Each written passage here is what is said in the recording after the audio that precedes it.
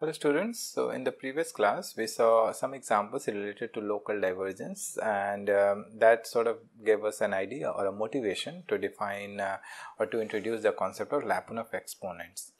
So basically we know that in general in chaos theory, the idea is if you are I would say a little bit away from the initial condition, that means the two solutions which are starting in the neighborhood of the initial condition, they may exponentially diverge, right?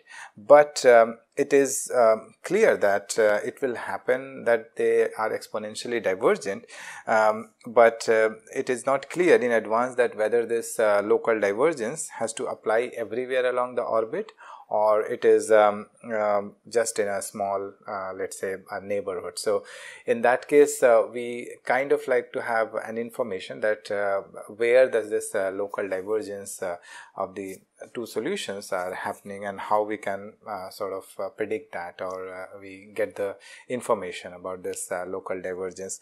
And in that context we would like to define something called Lyapunov exponents, which actually helps us to determine this local divergence of the two solutions which are originating somewhere in the neighborhood of the initial condition. So to give you the definition, first of all we would like to start with the definition. So suppose, let us consider that iteration equation that we always have. So dx dt equals to f of x, and you can write it as xi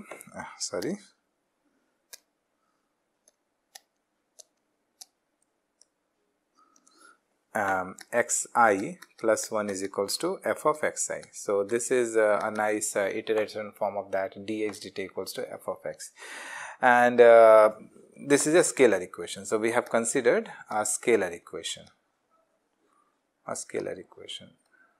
and call it as equation number 1.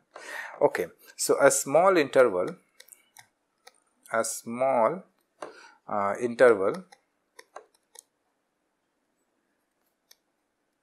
x0 to x0 plus epsilon, having length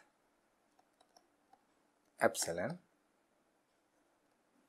let us call it epsilon 0. So epsilon 0 positive will be contracted or stressed upon iterations.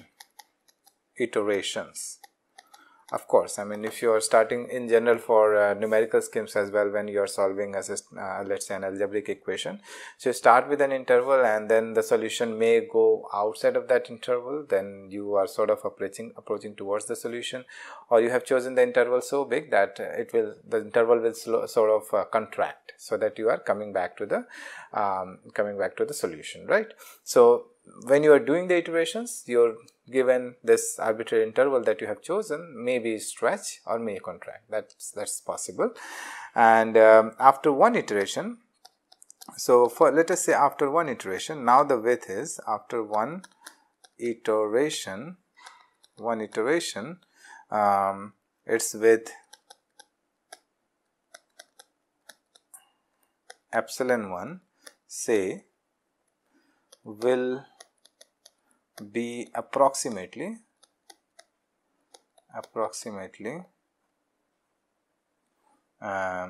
be given by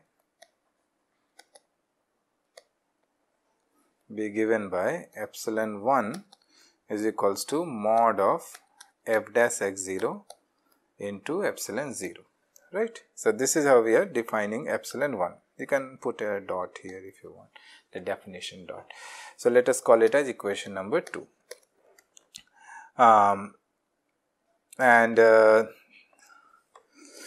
Next we do the I iteration. So if we do the I iteration, so by doing I iterations,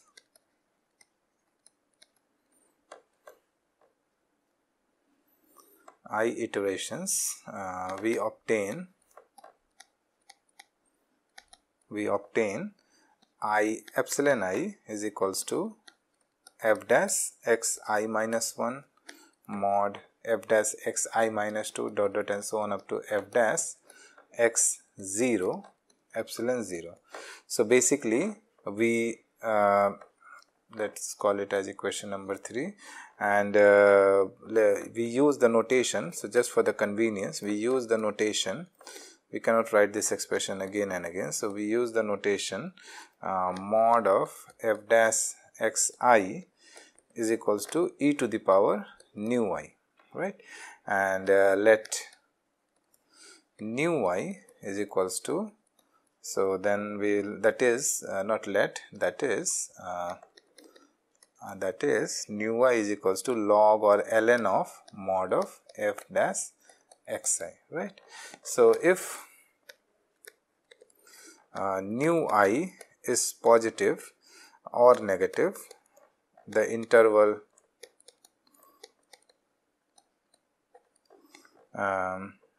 is stressed, and if it is less than, then it will be contracted, and if it is less than, then it will be contracted at the ith iteration. At the ith iteration. So basically what we will get is, let's go to the next page. So at the ith iteration, so we obtain basically this limit epsilon 0 tends to 0, epsilon I by epsilon 0 is equals to exponential or e to the power summation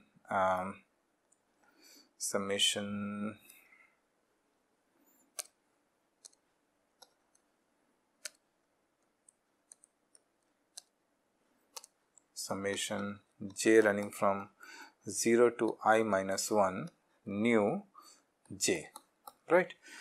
And this is kind of a motivation towards the Lyapunov exponent. So what we are trying to do is that we are trying to get an interval where either the interval will be stressed or contracted depending upon how these f dash x are calculated, and based on which we can introduce this limit definition. Now from this limit definition we are going to define the Lyapunov exponent.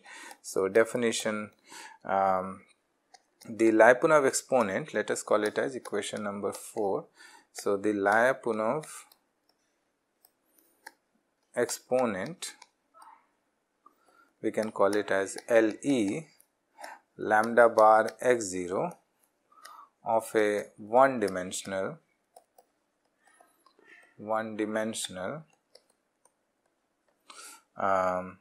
discrete time system. Discrete, for the moment we are defining for the discrete. For a discrete time system is the average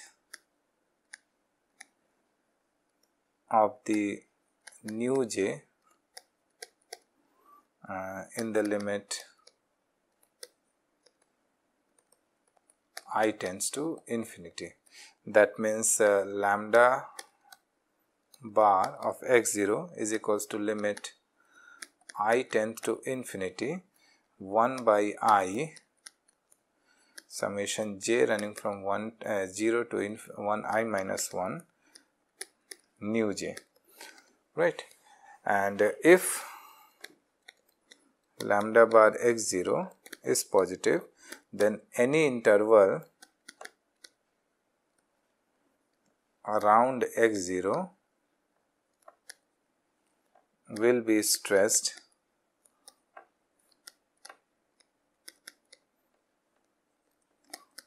in the long run, and if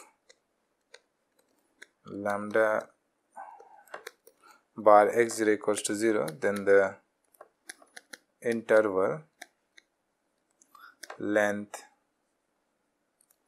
remains the same on average,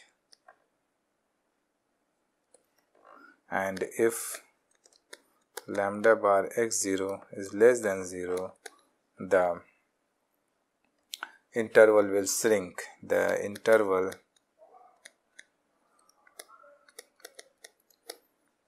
will shrink and tend to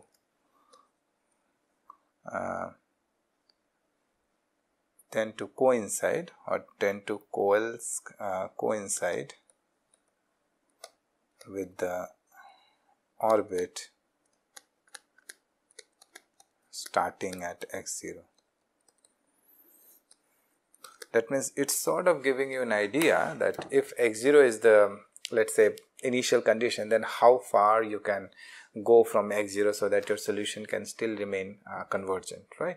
So that Lyapunov exponent gives you an idea that whether this interval, suppose you have chosen an interval around x0 which is very large, and it may be possible that the actual convergence happens on a smaller interval and the interval which you have chosen is very large. So then in that case it will shrink, and if lambda bar x0 is less than 0, then it will shrink, and you'll get that how much deviation from x0 that can be allowed. If you have chosen an interval very small and if your Lyapunov exponent is positive, then you can go beyond a certain length so that within that the solution can still be convergent, right? So this Lyapunov exponent sort of gives you an idea. Similarly, if we are in a higher dimension, so this is just one dimension. If we are in higher dimension, that means if you are dealing with a system of equations, then in that case the same definition can be generalized. So definition, the Lyapunov exponent, of higher dimensional discrete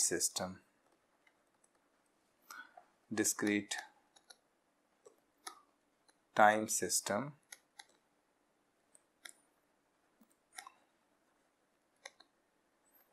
are defined as lambda bar x0 epsilon 0 is equals to limit. Since we have more than one dimension, we will not have mod, but we will have norm, and norm of epsilon 0 goes to 0, and then limit I tends to infinity 1 by I ln or log, I think I am using log to the base e, norm of epsilon I by norm of epsilon 0, which is equals to limit I tends to infinity 1 by I ln or log to the base e epsilon I. Right. So this where epsilon I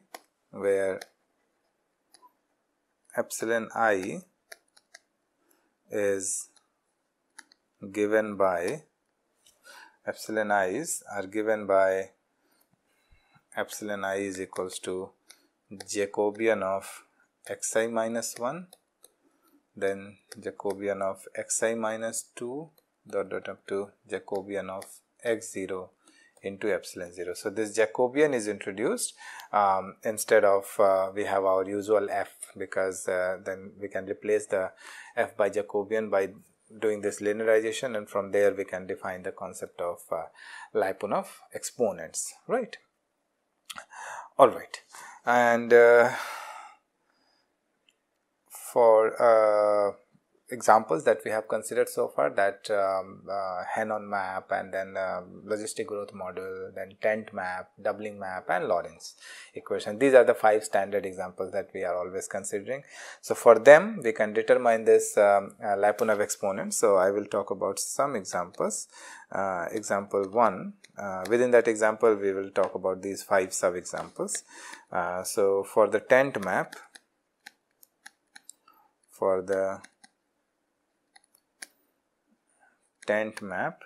the derivative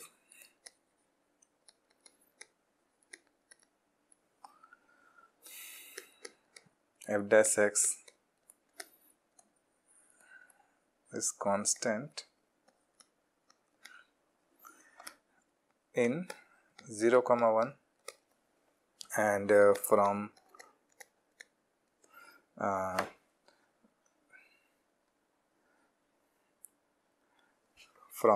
I've lost the equation number, so from this equation, yeah, from equation number 2 and equation number 3, from equation number 2 and equation number 3, so from equations 2 and 3,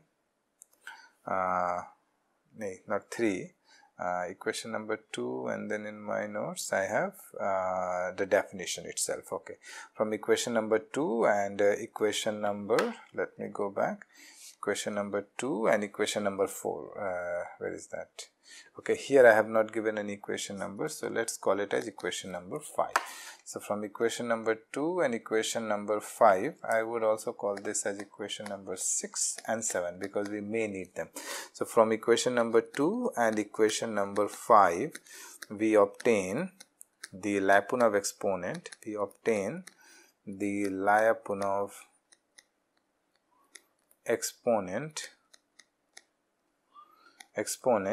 as lambda bar equals to log to the base e 2 mu, where mu is the parameter in tent map, right? Similarly, if we talk about the doubling map, for the doubling map we will again take help of equation number 2 and equation number 5. For the doubling map,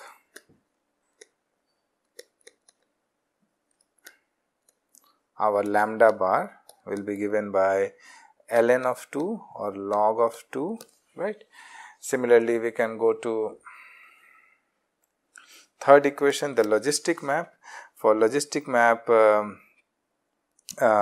this Lyapunov exponent can be calculated numerically, right? So we don't have any exact value here, but for logistic map, I'm just writing for logistic map. Logistic map has for logistic map, f dash has no constant derivative,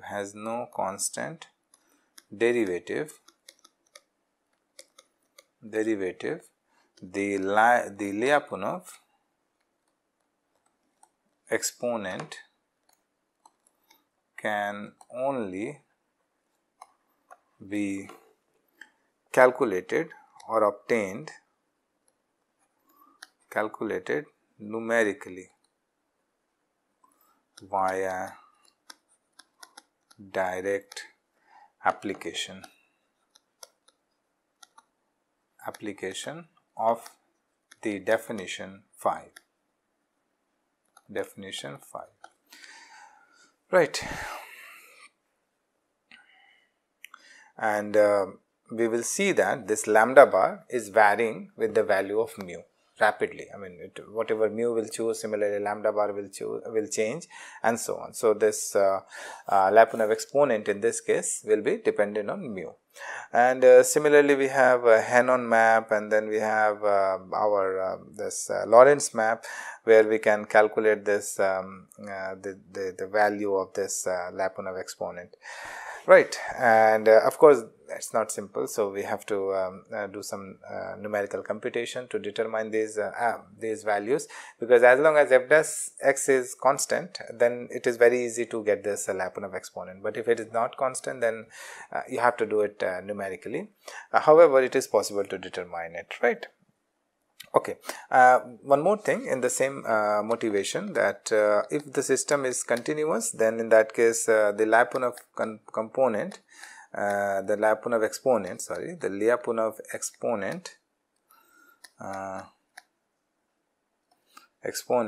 of a continuous time system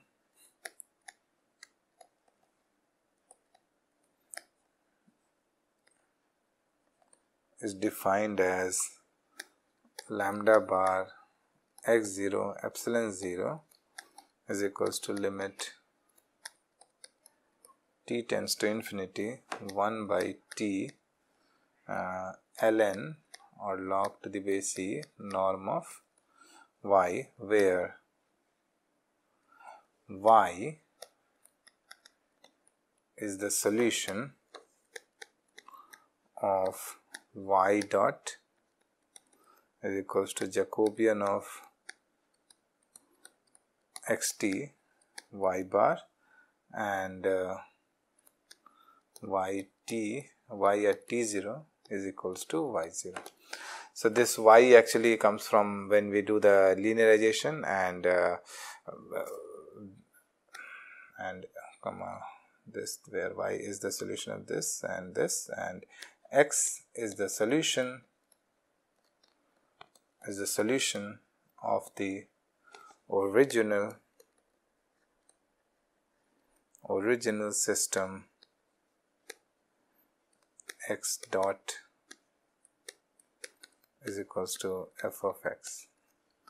X dot is equals to f of x starting at x0.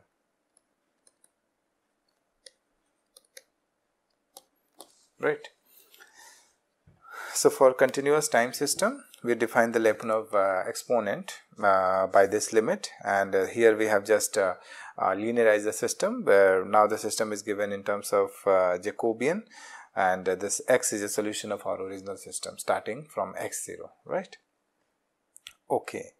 Now that we have defined Lyapunov exponent, I would like to define strange and chaotic attractors. So let's go to the next page. Strange and chaotic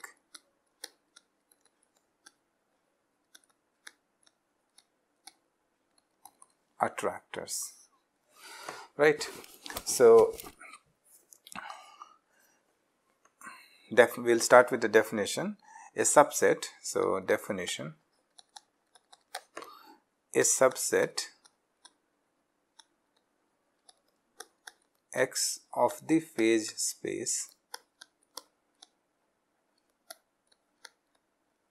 space is an attractor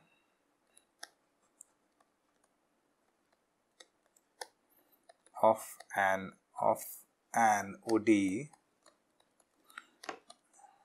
if, what is the first criterion? So X is invariant, X is invariant, that is, the solutions of the ODE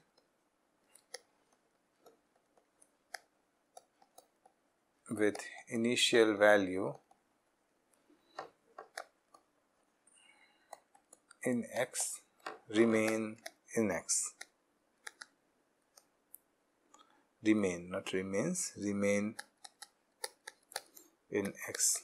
So X is invariant, that means solutions of the ordinary differential equation with initial condition in X, right, will remain in X. So it will not leave that set. Second criteria is there exists a neighborhood of capital X, the basin of attractor, the basin of attractor or attraction, basin of attraction such that there exists a neighborhood of X, the basin of attraction such that orbits starting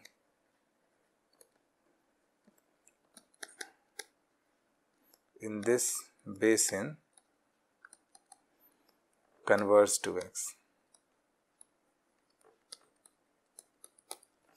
And third criteria is X is connected, right. So if all these three definitions are satisfied, then we call it as an attractor. So what is the first one? The first one is that the subset X will be invariant, that means the solution of the ordinary equation with initial value in X will remain in X. Second one is there exists a neighborhood of X such that the basin of attractor such that orbits starting in this basin converge to X. and third one is X is connected. So based on this, we can call it a given subset as an attractor, and the attractor is called strange. Let me continue the definition. An attractor is called strange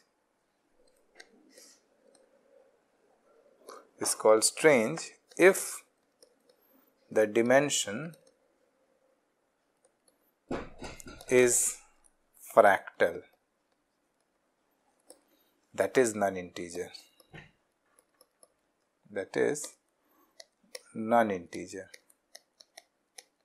So if the dimension is non-integer, then in that case it is called as strange attractor, right? This dimension being non-integer or fractal has something to do with Hausdorff dimension, right? And Hausdorff dimension is defined by some usual definition. So here we are mostly, we will give we will come to the sort of example where we see that what do you mean by the dimension being fractal, and from there we'll try to see in terms of Hausdorff dimension that how we want to motivate this concept. And continuation of this definition, an attractor is said to be chaotic. An attractor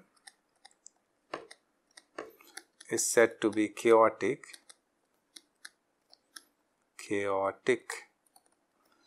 if the largest eigenvalue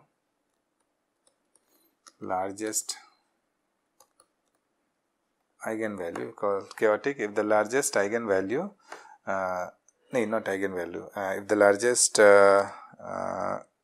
Lyapunov exponent, I was going to define the largest Lyapunov exponent, if the largest Lyapunov exponent, chaotic if the largest Lyapunov exponent of the solution of the solutions of the related ODE is positive at nearly all points of X.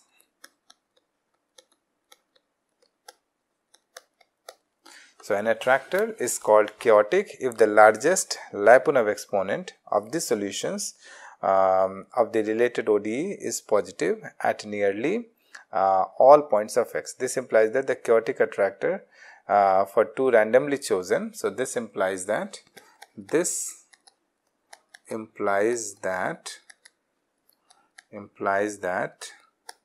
on a chaotic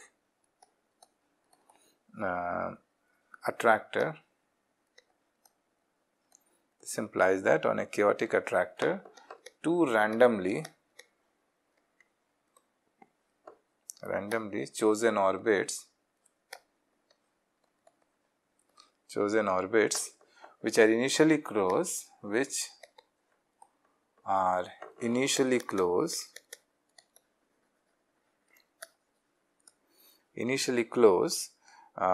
will diverge exponentially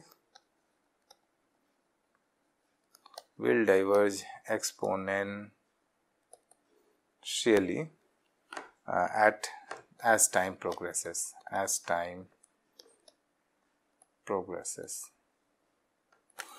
Right. So these are the few definitions on attractors. We'll look into some examples in the next class, and then we'll define something called fractal dimension, and that will be the last definition or the topic that we'll consider in chaos theory. As I said, chaos theory itself is a very big topic, and it is one of the vital chapters in dynamical systems, but due to the compact content of this course, we really cannot get into all the details of this topic, but I tried to give some kind of feeling that what do we actually mean by chaos, right? So I'll continue this